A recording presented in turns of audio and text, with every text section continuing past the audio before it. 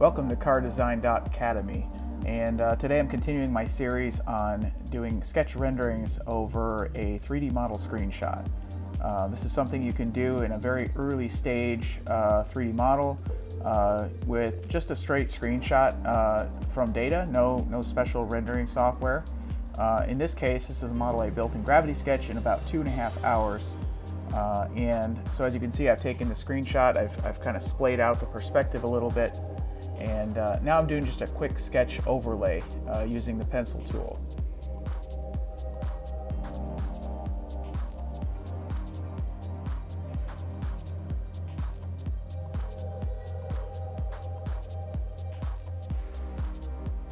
So now I have a complete sketch overlay. Gives it a looser, more sketch-like quality. And so what I'm going to do now is go back to my data layer, bring back full opacity.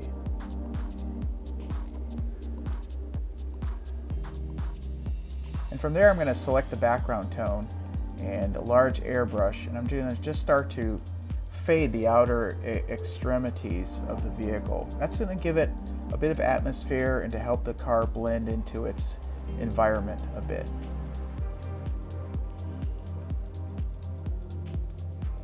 Now I'm going to go in and using a transparent black layer, I'm filling in the cast shadow underneath the vehicle. The cast shadow is very important in helping to determine the stance of the vehicle, to give the viewer a sense of the vehicle stance. So in this case, we're talking about a high-riding off-road vehicle, so there's a large distance between the bottom of the vehicle and the shadow on the ground.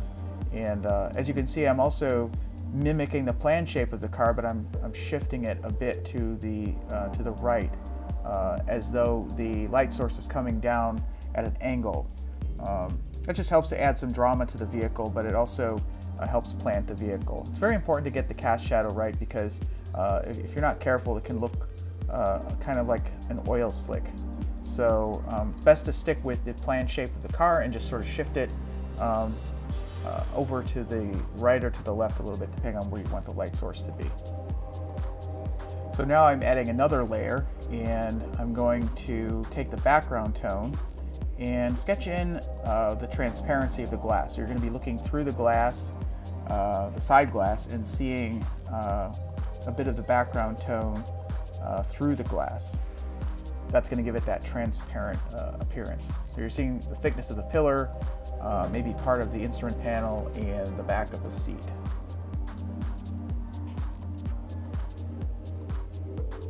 We're just going to fill that in.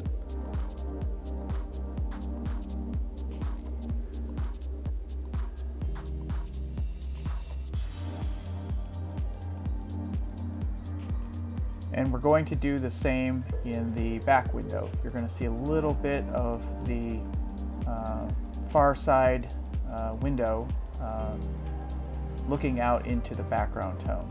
You might see the back of a seat and a bit of the pillar thickness as well.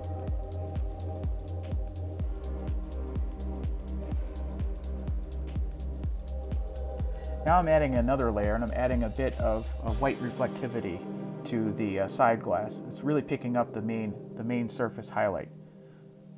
So that gives the glass a sense of dimension and surface over that transparency.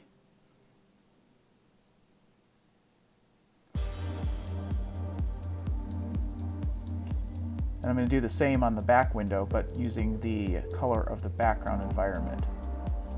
You can see I'm indicating a little bit of a reflection of the far side pillar because of the thickness of that pillar reflected onto the glass.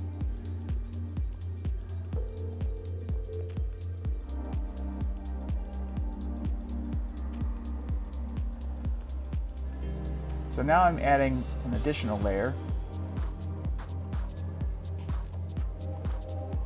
I'm starting to add some fairly painterly white highlights on the tires, just to give the wheels, which are data driven, they're data wheels, but to give them a sense of artistry and to make them feel like part of a sketch. As you can see, I'm delineating the tire tread as well. The data really helps with like proper spacing of the treads and things of that nature.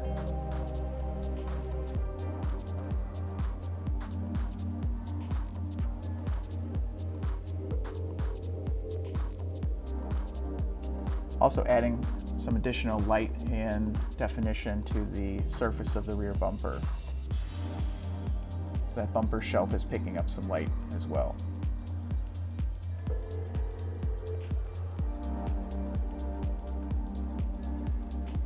And there's a bit of a double bevel on the bottom surface of the bumper. And I'm just erasing where these tail lamp pods sort of poke through the main bumper beam.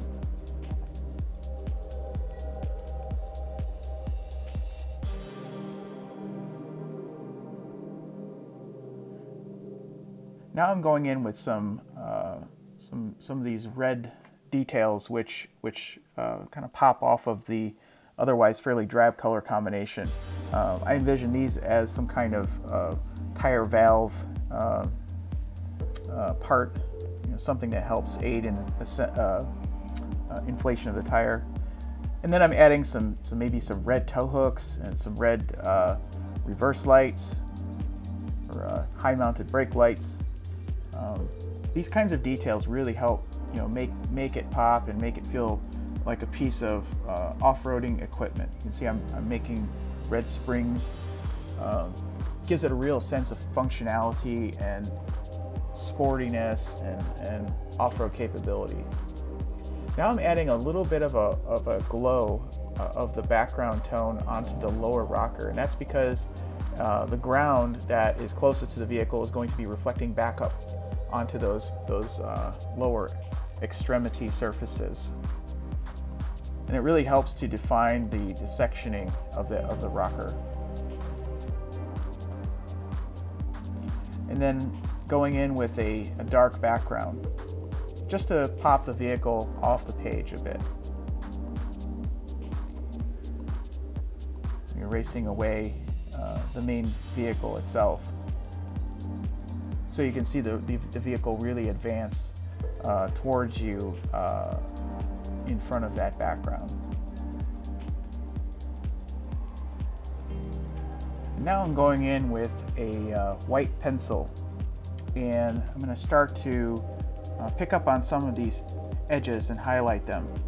Now sharp edges typically have a small radius which picks up a little bit of light, so it's a great way to add a sense of detail and dimension to some of these areas.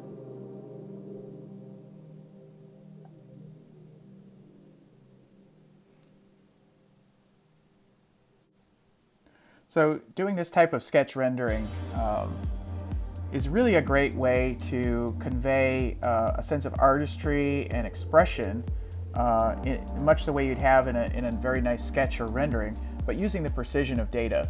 And so all the hard work has been done for you in terms of setting up perspectives, proportions, wheels and tires, graphics, and there you have it.